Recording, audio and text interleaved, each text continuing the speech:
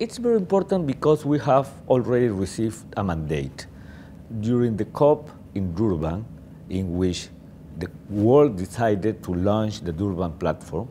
The world also decided to renegotiate, to rethink in an agreement, a legally binding agreement, to be signed not after 2015. So this is a process with 3 steps: Warsaw the last year, Lima this year, and Paris the next year.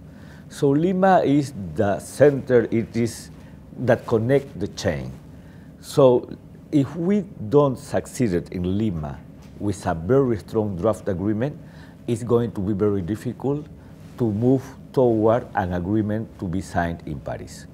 And also Lima is important because Lima, the capital of Peru, a developing country who is performing a very good economy, could be the good place to create, or the best place to create, an atmosphere of confidence to trying to move the world toward a consensus to have this agreement.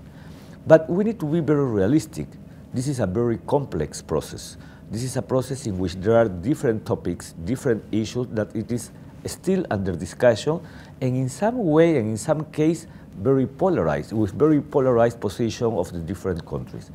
So the big challenge as a host country of the next COP is to bring all the countries, but also recognize that there are more actors, more than just countries, that has or can show what they have already developed, and that could be part of that agreement to be signed in Paris in 2015. So we are very confident in what we are doing.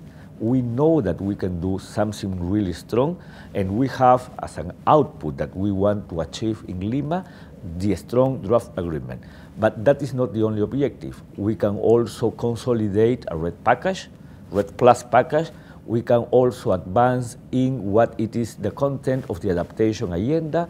We can create the condition for the capitalization of the Green Climate Fund as a political signal to move the discussion of the finance sector, of the climate finance agenda, toward a mobilization of funds. So we have different goals, but we are working very hard to reach with all what we have already identified of what is going to be our measure of success.